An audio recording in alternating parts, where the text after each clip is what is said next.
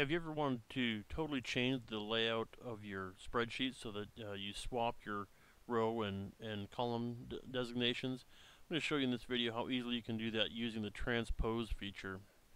All you have to do is select the cells that you want to use. You can do that with your mouse, or you can also use the Control and asterisk anytime you're clicked inside a table, and it'll select that whole table.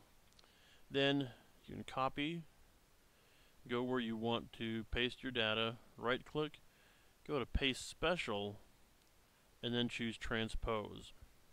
And you can see it'll paste it all in there, and your former rows become column headings, and your column headings become rows, and all the data is rearranged appropriately. I'm going to delete that and show you another way you can select it. Is you can select the entire rows like that.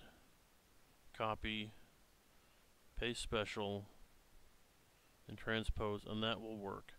However, one thing that will not work is you can't select columns, copy, and then right click, paste special, and transpose. You'll get this error message.